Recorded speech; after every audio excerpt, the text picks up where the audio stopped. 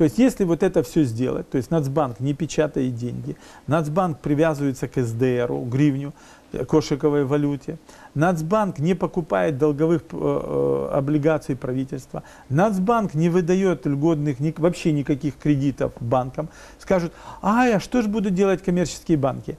А надо снять все ограничения нахождения валюты, евро и доллара.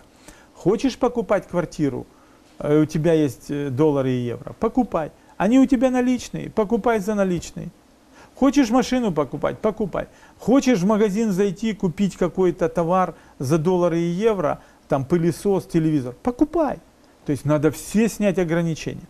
Ты экспортер, сколько завезешь выручки и когда, столько-то и завезешь. То есть надо снять с них все ограничения.